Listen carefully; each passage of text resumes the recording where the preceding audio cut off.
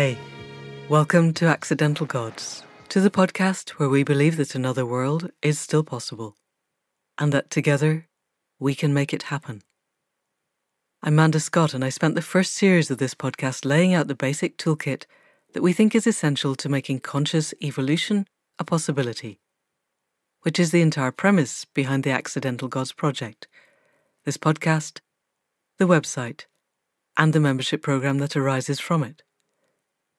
Since then, we've been exploring the depths of that alive, inspiring intersection where art meets activism, politics meets philosophy, science meets spirituality, and all of us come together to a place from which we can craft a vision of a future that is generative for the human and the more than human worlds.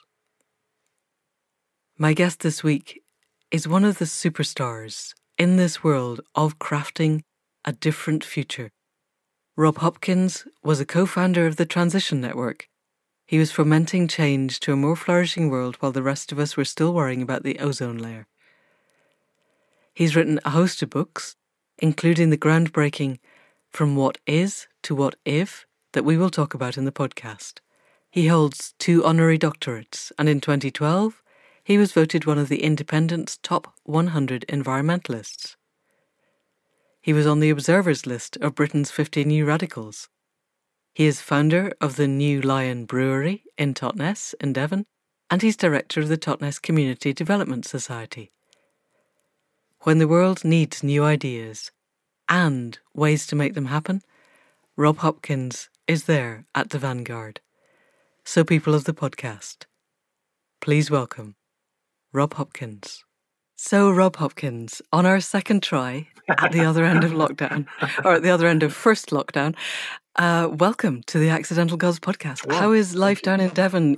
Life in Devon is kind of, I don't know, I almost feel like I'm emerging from lockdown as sort of a different person than I went in. It feels very strange, kind of a process. And next week, I'm going away to France to go and do some talks and stuff, which was supposed to happen in April and May and was cancelled. But actually, I'm sort of feeling like I've spent the last 6 months, the furthest I've been is Totnes. Actually, I went to Exeter once, and it was completely sensorily overwhelming. So quite how going on Eurostar and all that's going to be, I have no idea. This is how our ancestors lived, though, wasn't it? There were people in our village for whom going to Glasgow was a once-in-a-decade event when I was a kid growing up. Yes. And the rest of the time they were within walking distance or maybe took a bus to the little town, and that was it. I used to live in Italy when I was in my early 20s, and I lived in this village, and we had this friend called Guido who was about 80, lovely, lovely man. Still ran his farm on his own. He had a cow and a horse. And I remember he had one time an English backpacking young woman had come to stay in his house for a while and helped on his farm called Lynetta, who he still talked about Lynetta all the time. And I don't think he'd ever been, maybe he'd been to Pisa once, he'd hardly ever been. And I remember he said, you're going to London. If you go to London, just ask for Lynetta. Everyone will know her. It's like his mental picture of London was it was the same size as his village. 6 houses and a goat. Cows. Yeah, exactly. Brilliant. That's so cool. So since we last spoke, you have started your own podcast, and the whole of From What Is to What If seems to me to have taken off as an internet phenomenon, the concept of creative thinking as a way to move us forward. So there may well be people listening to the podcast. Actually, I hope there are people listening to the podcast who haven't read your book yet, because that means that they will go out and buy it by the end of the podcast, and we will enlarge the general audience of the concept of creative imagination and what it can do to begin to shape the more beautiful world that our hearts know is possible, that Charles Eisenstein speaks of.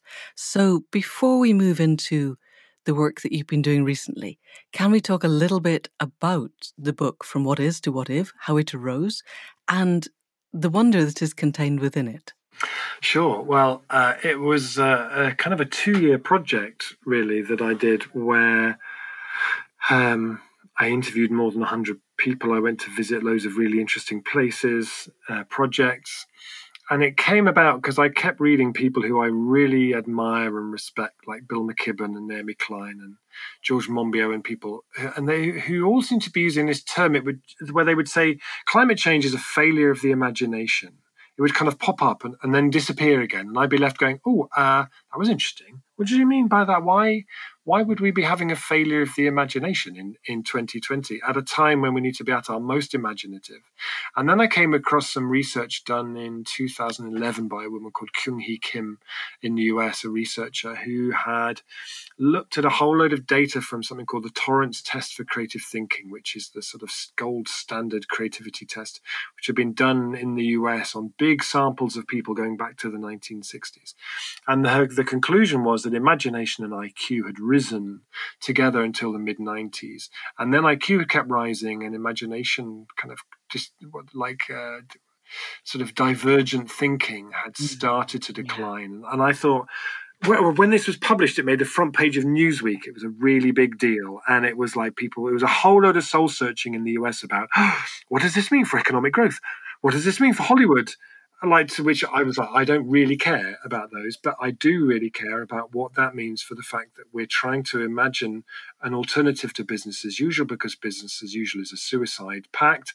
And if we're stuck with our imagination, that's really, really serious. And actually, we were talking about lockdown before. For me, one of the moments for me during lockdown that just nailed this thing of climate change as a failure of the imagination was the most surreal. I mean, the last 4 years have given us lots of surreal Donald Trump moments, but the one where he was talking about how he was trying to dismiss the idea of making buildings more energy efficient, because everybody knows that the only way to make buildings more energy efficient is to fill in all their windows, so they have no windows.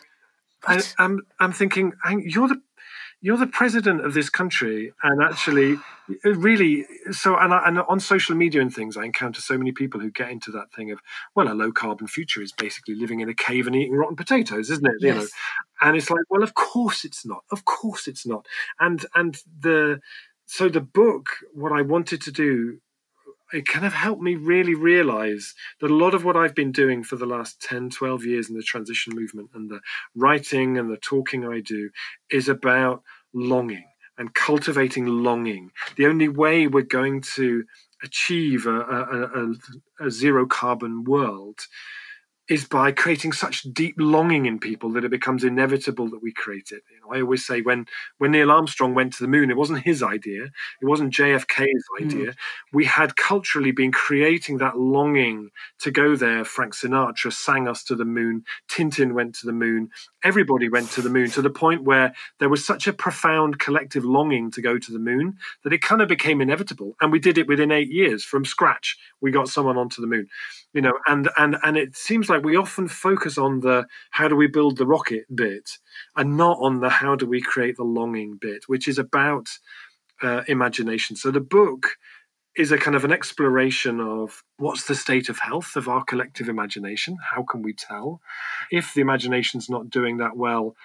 What could we do about that? What would it look like if we set out to intentionally rebuild the imagination? If we elected people who said our priority is to make this the most imaginative country in the world, what would you do? How would you do that? You would have to completely overhaul education and health service and politics and democracy and economics. And I find examples of all of those things, and of people who are putting imagination now at the heart of how they see their political future, how they want to reimagine things. And one of my favorite stories in there that I only heard about 2 weeks before I had to submit the final manuscript, so I had a frenzied couple of weeks trying to find out more, was the Civic Imagination Office in Bologna, where the government in Bologna have created not a civic engagement office or a civic participation office, but a civic imagination office, and said our intention is to boost the imaginative capacity of this city.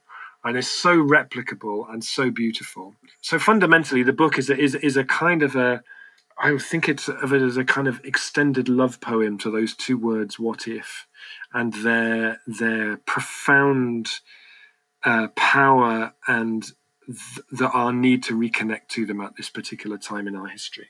Brilliant. perfect. Because it does seem to me that the whole thing, the analogy of going to the moon, we could all imagine what we thought going to the moon was going to be like.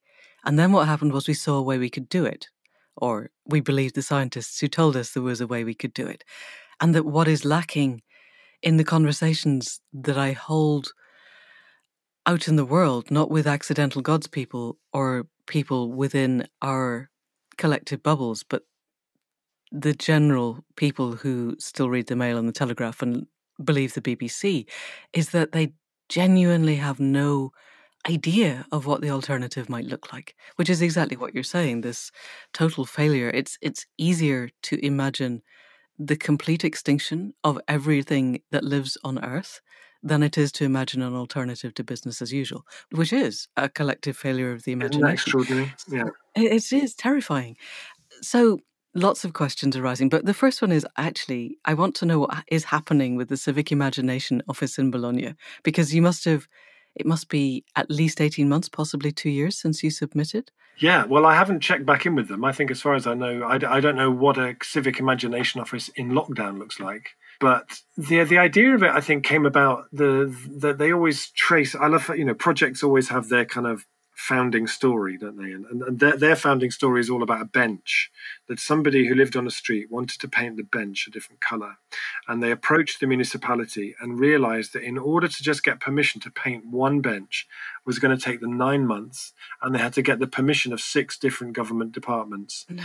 And they realized that this was just ridiculous. And it was at the same time as they were noting that there was a real decline in participation in elections. There was a real decline in civic engagement generally. So they started this idea of a Civic Imagination Office by creating 6 kind of laboratories around the city. And the people who run them are completely immersed in that place. They said everybody has our phone numbers, and they run visioning exercises and all kinds of different things like that to sort of imagining work. But the bit for me that stood out as the genius bit, because a lot of that other stuff has kind of been done before in different kinds of ways, the bit that I was like, oh my God, that's such an important part of this, was this idea of pacts. So we all get so used in our daily life to being invited to be imaginative at work. Someone might put up a flip chart and say, hey, ideas, people, ideas. Or we go along to a consultation about a housing development, and we know that everything we write on a piece of paper, they're just going to chuck it in the bin and build it as it was, So our imagination has become bruised and used to disrespect and used to just being sidelined, marginalized and ignored. And what they do in Bologna is they run these processes, and the ideas that emerge that are particularly strong, the municipality will say, that's a great idea, that. Okay, let's make a pact. We can offer this, this, and this, and you as a community or as a community organization, you can offer that and that. Good. Okay, let's do it. Let's make a pact. And in the last 5 years in Bologna, they've made 500 pacts, which range from, we're going to support you to make a garden on your street and make it much easier for you to do so, through to, okay, you want to start a school to train and support young people to become classical musicians? Well, you can have this empty office block, and we'll support you to get in there and to turn it into that. And it comes because of the pacts. And this idea of pacts feels so respectful to me. How do we create a place where people are invited to be imaginative with the chance that actually those ideas might become a reality? So for me, that was my key takeaway from Bologna, was pacts. The imagination needs pacts.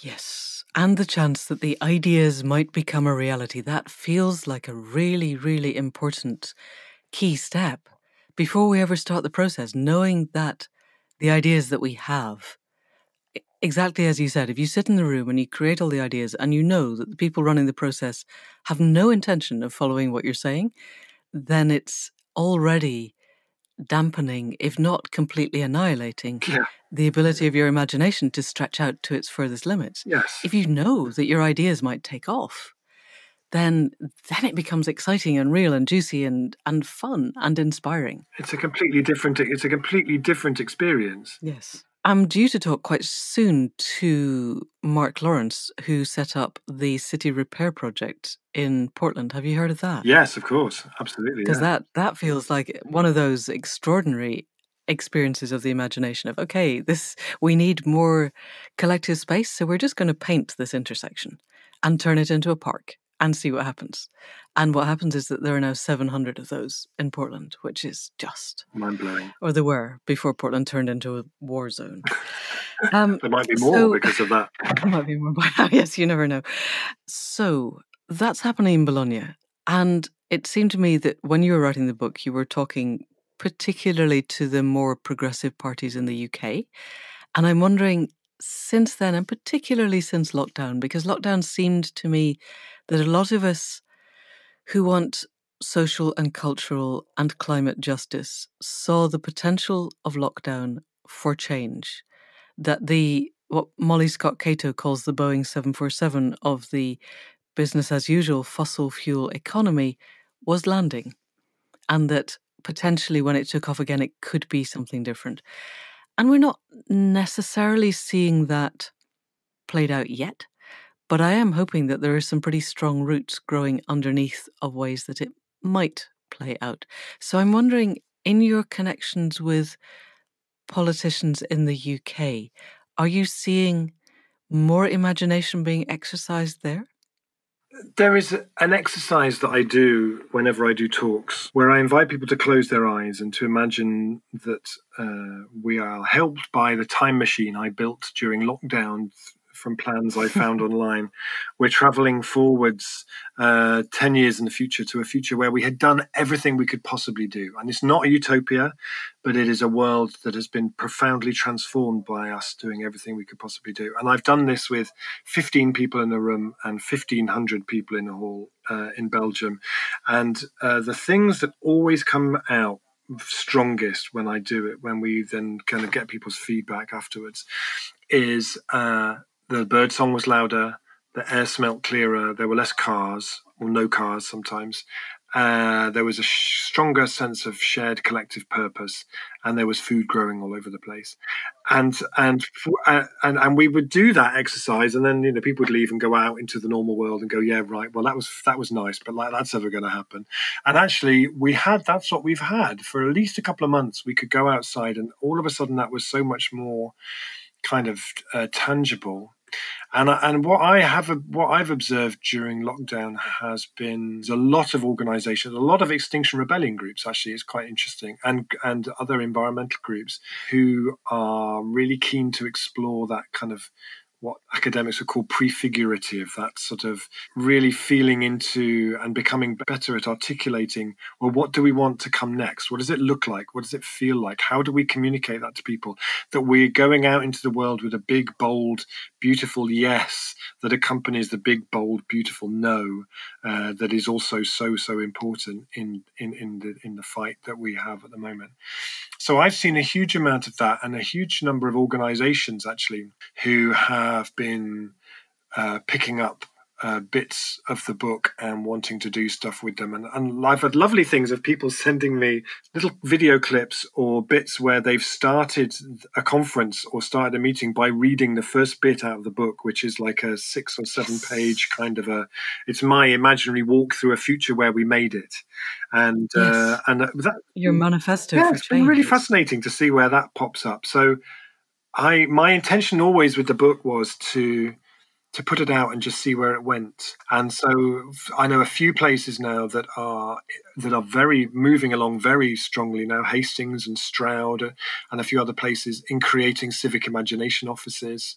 There's a project I've been asked to be part of in Northern Ireland. There's a coming together of unexpected organizations, and they're using what if through all of this. Really interesting. So I'm just sort of sitting with all of that.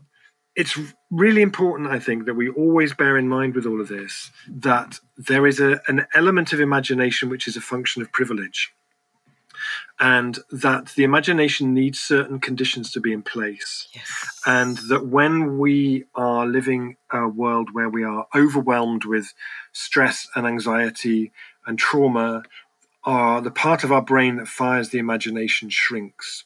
And one of the things that I was doing over lockdown was reading Adrienne Marie Brown, who's fantastic black activist, kind of permaculture activist in the US, who talks beautifully about how colonization and systemic racism impacts the imagination. She has this lovely line about we are living in someone else's imagination, an imagination that doesn't make space for us or particularly want us even to be there.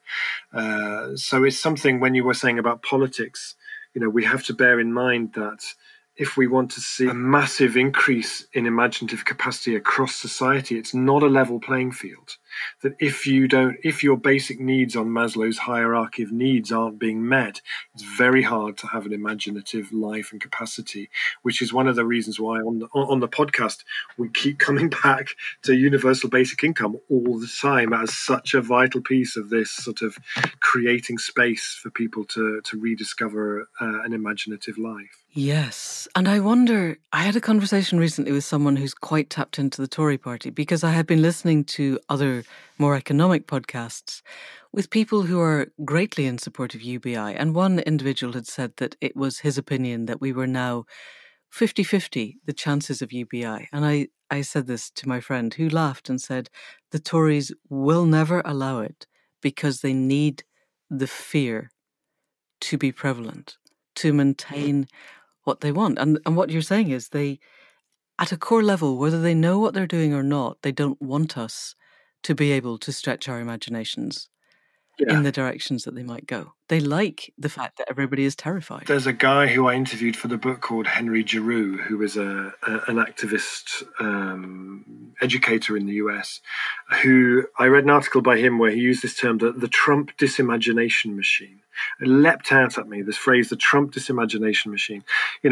Do we live in a time where we are surrounded by, I feel like there is a perfect storm of factors that we're living in at the moment that are corrosive and toxic to the imagination. We have no time. We have no space. And when we do have space, we fill it up with scrolling and trying to get to the bottom of our Facebook feeds. And our attention span is being demolished and co-opted by people who value it financially, literally, far more than we value it. We have an education system that marginalizes it, sidelines it. There are so many factors I set out in the book. And I do think there is a thing when you rewrite people's history for them, when you deny people's experience, when people's attempts to change things get routinely squashed, when you have politicians who are utterly shameless, yes, and you lose that sort of sense of a familiar ground of, if you do something, if you break the law, you're out of your job, which applies to the rest of us. We're kind of in this strange, and I think we always underestimate the power that our time online has in terms of shaping our imagination, and the degree to which now, as we saw during Brexit, a handful of very smart people can shape people's imagination and sense of what's possible because they know so much about them through their data. I think that's a profoundly dangerous time, and our imagination is in deep, deep danger. And actually, if we end up, I found during the research, going back to the 1960s who were warning about what happens in a culture if our imagination gets depleted. What happens if we don't protect the imaginative capacity of a society and of a people? And I think that's what we're seeing now. That if the researcher Kyung-hee Kim was right, and we saw in the mid-90s, was the point when we tipped and the imagination started to decline again, which she said was due to the decline of play in our culture and its disappearance from our children's lives, was due to us spending more and more time on screens and less time outside and daydreaming, and with an education system around that time that put testing at the heart of absolutely everything. We started to create the conditions then, and we know that if we don't feed a society a good diet, if we aren't sufficiently nourished, then you see a rise in preventable illnesses. We know that if a population isn't educated well, then it's unable to reach its full potential. But we seem to just be allowing this sort of curling up at the edges, this sort of depletion of our contraction of our imagination, just goes off just slightly out of our field of vision. And we don't notice it. And the point of the book for me was to say, whoa, hang on. If we lose our collective imagination, we are screwed, particularly now where we would be at any time, but particularly with the climate emergency, which demands that we reimagine and rebuild everything. We have to focus back on this and say this really is something really precious here is not being paid attention to, and that really matters. So have you had feedback since the book was published from people who might hold the levers of the power to change our imagination? So I'm thinking, obviously not Cambridge Analytica, but the people who run any of the social media companies and or the BBC or Sky or Channel 4 or any of the big media companies whose job it is, one way or another, to curate what reaches our imaginal pool. The quick answer to that is no. And the longer answer is, but I have been contacted by quite a few people who are script writers who are looking to write, who are fed up of writing endless dystopian stories and who want to do stuff which is looking to tell the other stories. I've been contacted by a lot of people working within the education system who want to change it, and it's been really fascinating. And it's one of those things where you never quite know. But there have been quite a few things I've been listening to, and I'm thinking they read the book. They read my book. Yes, particularly on radio. Yeah, they were on the food program on Radio 4. Yes, a couple of weeks ago. That was extraordinary. Did this phenomenal thing called where the idea was that we were living now set in 2030, and it was a Citopia. It was based around food, and it was so totally that first opening bit of the book. But I didn't get credit, but that's okay. But that's the kind of the power of ideas. And the only thing that I thought was slightly disappointing was how posh everybody was. Do you know what I mean? There were not very many regional accents now responsible for running the food system. Or even young accents, or even suggestions of people who were not white. No, there was definitely not very many of those, yeah. I need to find a link to that for the show notes. Yeah, no, but I thought that was beautiful how they did that, and just those little kind of observations of stuff. And I also know that Anne Hidalgo, who is the mayor of Paris, who has been very enthusiastic about transition for a long time, and she wrote an endorsement for the book. And when she began her campaign to be re-elected as the mayor of Paris, which she was early in lockdown, she gave this phenomenal speech that I was like, oh my God, this is amazing, where she talked about Paris as a 15-minute city, where everything you need is within 15 minutes of your house. And she painted a picture of what it would be like. It was beautiful. What's a day in the life living in a 15-minute city? And you wake up and you get your bread from here, and everything you need is within 15-minute walk. You don't need a car because you can get to everything.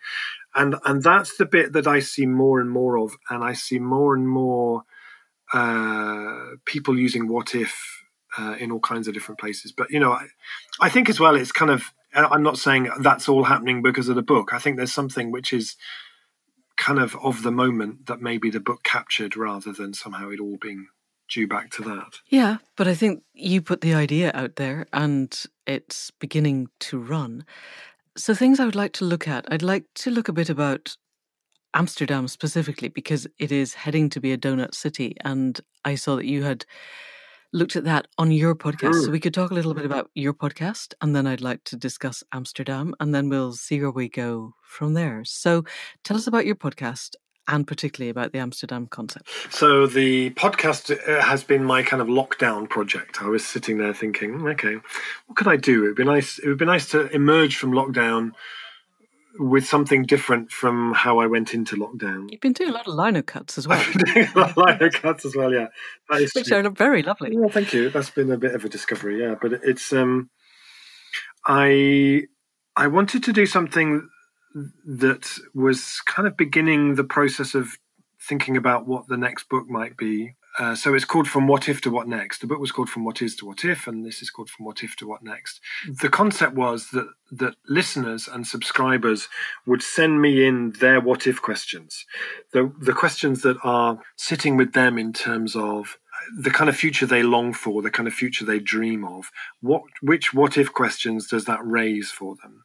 And then I would find the two best people I could to help explore how we might move from what if to what next, how we might explore how that could become a living, breathing reality. And it's been such fun. It's been brilliant. And we start every episode with that exercise I mentioned before of saying, okay, we're traveling forward, it's 2030.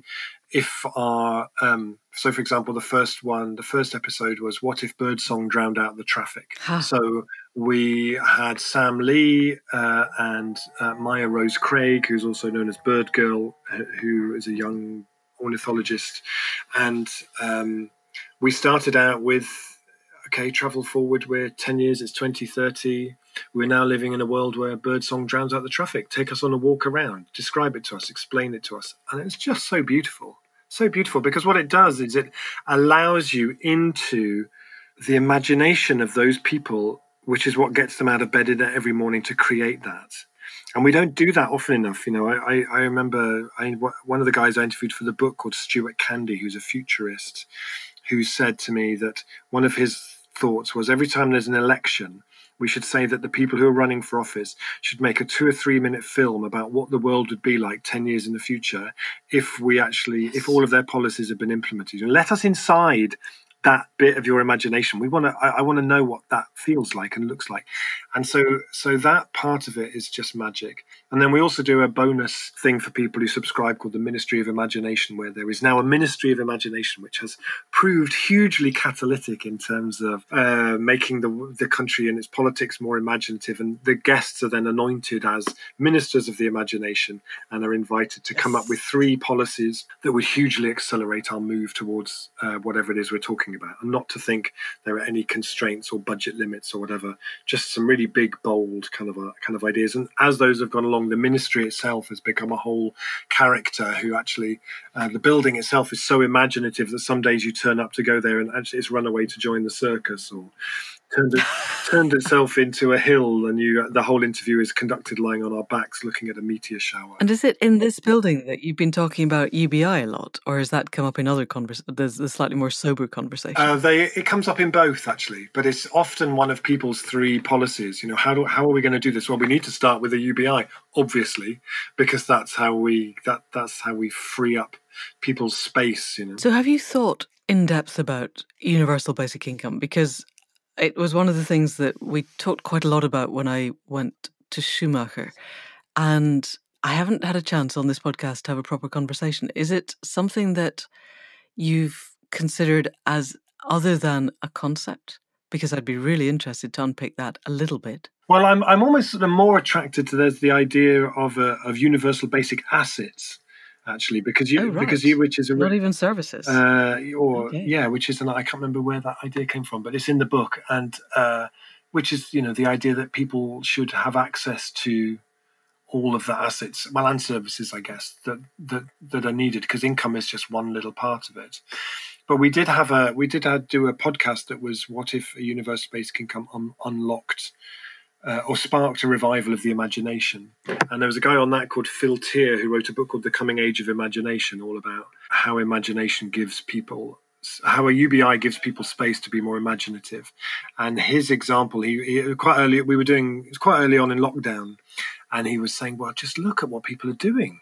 That's just a little bit of space the lockdown has given people for all of its downsides and stuff. And a lot of people forced people to stop and to pause, and you saw people starting drawing again, or starting lino cutting again in my example, or in my case, or making daft videos of their family doing complex dance routines, or posing as famous portraits and all this. Actually, just even that little bit of space, you saw this kind of, I've got some space now. And I wonder how many people wrote the novel they always dreamt of writing, or so many people started gardening in a way they'd always dreamt of and talked about and never done.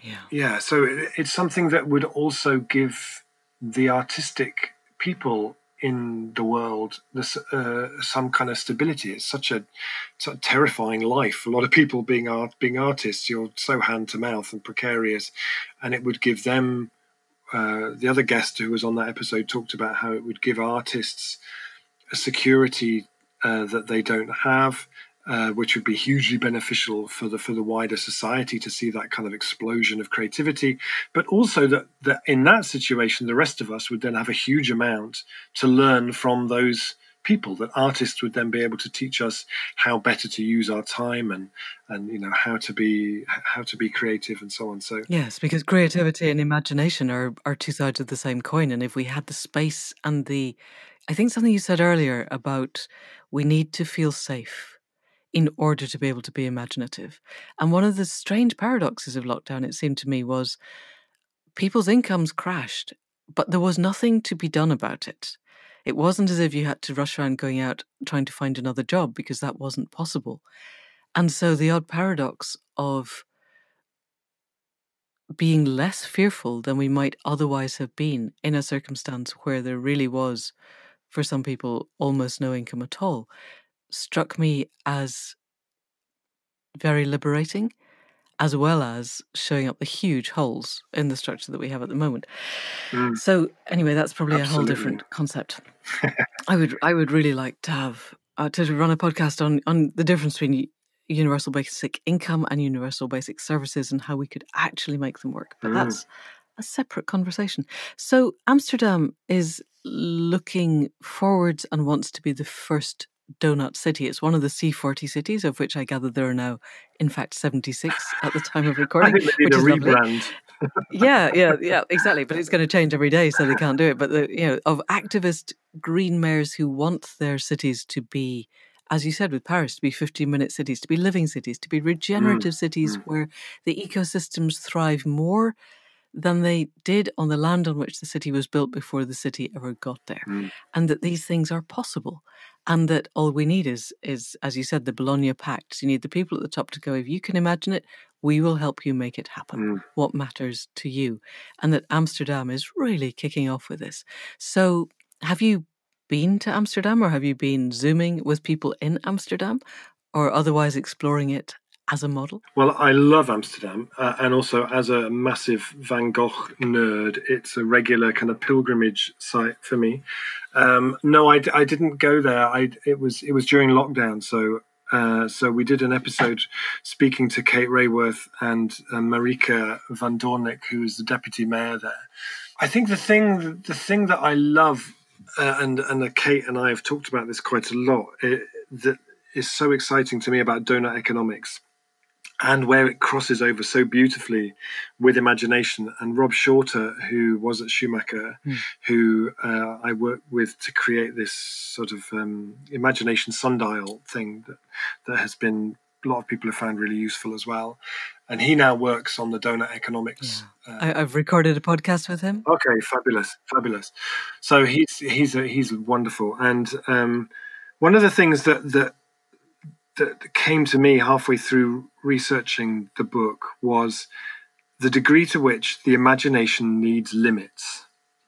And if I said, Manda, tell me a story. I mean, it'd be easy for you because this is what you do. But for a lot of people, if you say, tell me a story, you'd be like, yeah, okay. If I said, tell me a story about the mouse that lives under the piano in the pub round the corner from you, who always wears a blue hat, you'd be like, oh, okay. So, there would be some limits, a framework around the imagination. It's why Dr. Seuss wrote a book with 50 words. It's why we like haikus and limericks and hip hop and art forms that give us some kind of a limit. And it's why everywhere I go around Europe where people are working on climate change solutions, who fundamentally understand the scale and the gravity of the issue, what they're coming up with is brilliantly imaginative, and we could do that and we could do that. And people like Donald Trump, who still can't get his head around the fact that a well-insulated building could actually have windows. Yeah, it's like, it's like when you put those limits around, then the imagination thrives. And what the Doughnut Economics model does so beautifully is it defines that donut. It says you can't go further out that way, and you can't go further in this way. So this is the sweet spot. And what it does, and what you see it doing in Amsterdam, is then it fires all that imagination about, okay, so we need to be working within this space, and that's what I love about it. It's like it's a kind of an imagination workout for economists, but it's designed in such a way that it's, I've been to workshops that Kate has run with a real mix of people, very hard-headed business people, kind of artistic people, engineers, planners, and they all get it, and they all go, okay, that's the space, right? So what do we? And everybody has something to bring differently to what it would look like in that space. And when we did the podcast about it, they both did their kind of walk through the city of the future. And Kate was so great at picking out all the sort of, and look over there's someone who's got a cargo bike, and they're actually running a business out of the bike. And it's like this, you see this flourishing of micro enterprises and creativity, and how it all ties in with a sort of a circular and a micro circular economy within that city. It's a really powerful tool, I think, for shifting us into the headspace of designing within the framework we need to design with, but saying, okay, well, we're going to define the space, but this place better than us. We're not coming in to tell you what to do. We're just defining the space. Yeah. But you can't push further out that way, and you can't push further in that way. Go. And it's magical. And you see in the workshops they run and how they do them, the way they bring in making and art. And one of the things that we wanted to do with Kate, because Kate was one of the very first people who read the final manuscript of the book, because she wrote an endorsement, and I sent her the draft, and bless her, she was going to New Zealand to do some work for the New Zealand government, and she read it the whole way, and she arrived, she sent me this message from New Zealand airport saying, I just finished it, I love it, it's great. And one of the stories in the book is about an exercise that Transition Network developed along with Encounters Arts, called Transition Town Anywhere, where you get 100 to 400 people together, and you imagine you're stepping into a future where we had done everything we could possibly do. And then you think about, well, what's my role in this future? What am I doing? You meet other people who share your interest, and you together design a project you're going to do. And then you literally build it out of cardboard and bamboo and string and sticky tape and pens. And then you inhabit it, and you trade in it, and you celebrate in it, and you grieve in it, and you dance in it. And it's to be among 300 adults totally lost in a play world that they've created is just amazing. And Kate's first thought was, we should do that, and as a circular high street. So you could do it as a high street, and then afterwards, then you could pan up and you could look down and you could say, look, it's a donut. Yes. Which we haven't done it yet, because it didn't quite feel like it worked that time, but maybe sometime in the future. That somehow, just that thought captured for me that sense of, the Doughnut Economics defines the space, and then you need to facilitate the imagination within that space. So I love it. It's and Amsterdam as the first, but there are many other cities working on it now. It's a brilliant tool, because everybody understands donuts, and hearing Kate explain she could explain it in about 2 minutes, and you go, oh yeah.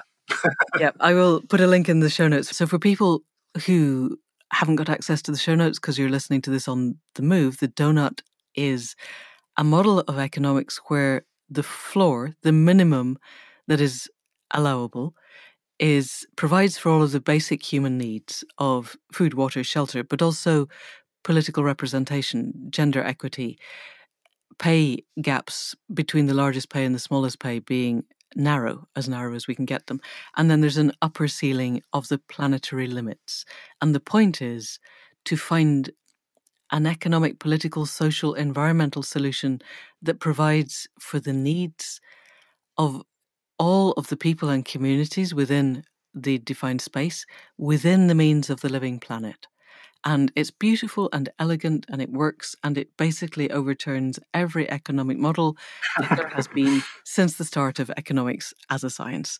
If Kate doesn't get the economics Nobel Prize equivalent, it'll be because they're all too jealous that she did this, and they didn't. Definitely. Yeah, absolutely. So yes, I'll find a link to Kate describing that, and I'll put it in the show notes, because if you're not aware of this, then that's the other book that you'll want to read as a result of this podcast after you've finished reading Rob's. They're good companions. They definitely are. They at either end of your bookshelf. So As we're heading towards the end of our time, I know that you wrote at the beginning of your book a kind of manifesto for the future of how you saw it then. But since writing, you have listened to so many other people, clearly, designing their future of, okay, we got to 2030, this is what it looks like if we got everything right. Have you got an internal model that you could sketch for us just now of how your life is going to be in 2030 if, from the moment of this podcast forward, we got everything right? Well, hopefully I'm still here. So assuming that I am, for me, it always, it's a world that is much more localized and much more resilient. So I see it as a future where I'm living in a place with very little in the way of cars, and the air quality is so much better as a result.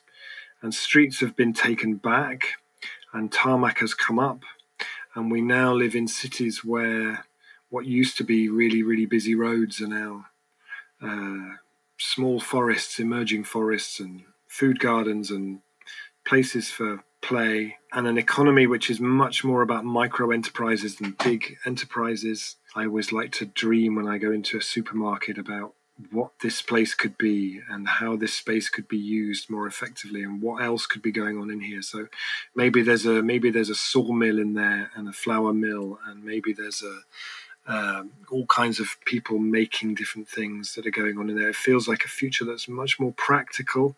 People are able to turn their hand to most things.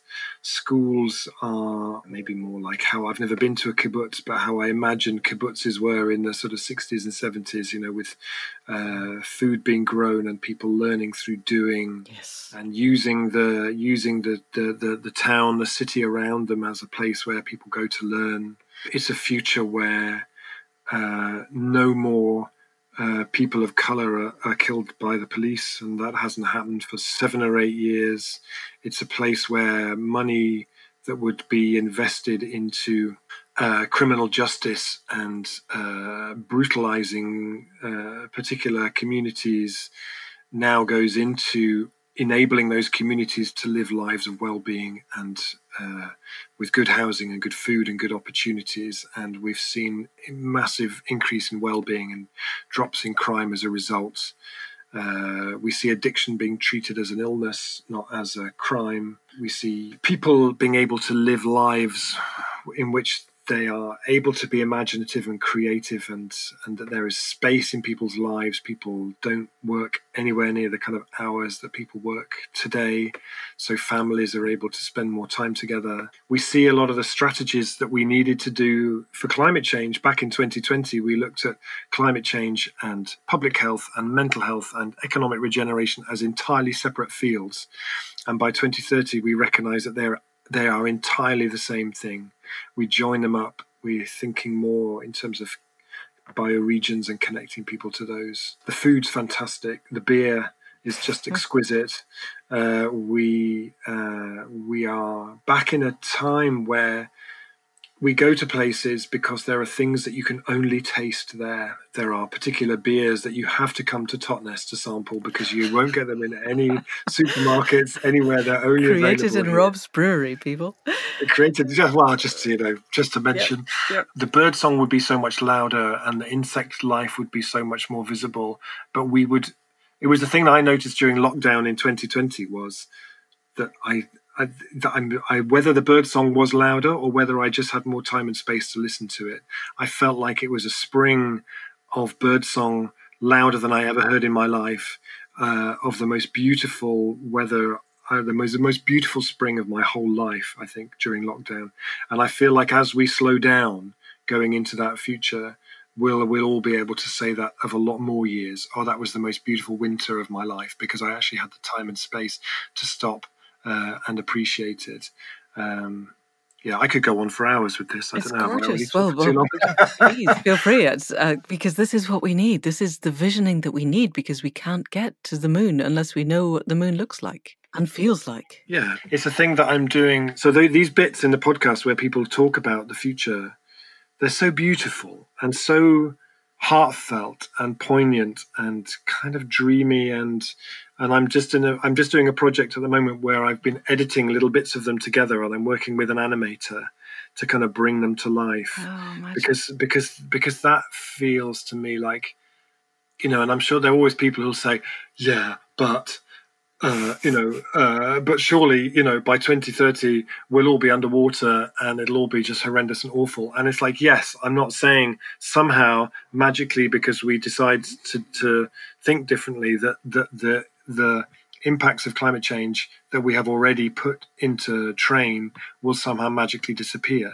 But the point is that the worst scenarios that we read and the terrifying scenarios, scientists usually say, this is the scenario if we don't do anything. Yeah. But there is this one over here, which is admittedly it's looking pretty unlikely. But there is this scenario over here, which is hey, we pulled our finger out and did something phenomenally amazing in a short period of time because we decided that we could, and we created something so phenomenally extraordinary that the generations who came after us still tell great tales and sing great songs about those phenomenal people who did that work. And that's the bit that I'm still holding out for. And that's the bit that will only happen if we can help people to imagine it and to dream it. And so anything that we can do, anything that I can do, to give people those kind of tastes of it just feels so precious and important to me. Yes. Thank you. That is absolutely perfect. So people will be able to find this animation at some point on your website? So I'm on Twitter as Rob in Transition, and also I imagined that it'll probably be shared first with people who are subscribers at the podcast, which is patreon.com/From What If to What Next. I will link to all of those in the show notes. So as we wind to close, if people listening wanted to do one thing other than reading your book, go out now, that would substantially or significantly, or even just a tiny bit, make a difference to their world, what would you encourage them to do? To their world or to their imagination? Either. Both. I imagine that if you can change your imagination, you can change your world. If you can change your world, you can change your imagination. That's a good idea. Someone should write a book about that. It's on my list, but hey, someone got there first. The thing that I find my favorite kind of practice is when I go out for a walk, is to look up. When I'm walking near trees, is to look up at the trees and or even just lie on my back and look up at the canopy of trees. And there is something about the canopy of trees, particularly when they're lit, when the sun's coming through them, and it's different at different times of year, that is like such a kind of a perspective shift. And the patterns and the compositions and the colors, and it's just one of the most beautiful.